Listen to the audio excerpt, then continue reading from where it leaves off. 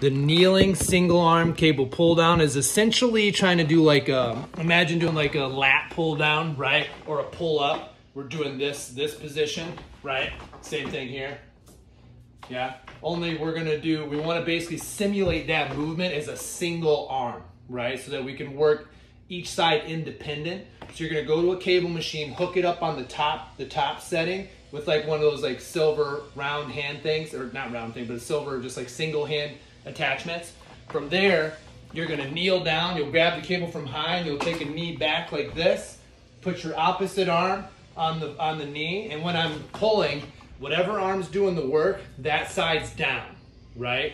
Opposite side, arms on the knee, so that I'm not pulling like this. I wanna kind of get myself in this line, just like I was doing a pull-up, right? So I'm kind of in this position, and I'm pulling like this, and I'm trying to use my back and my lats, right?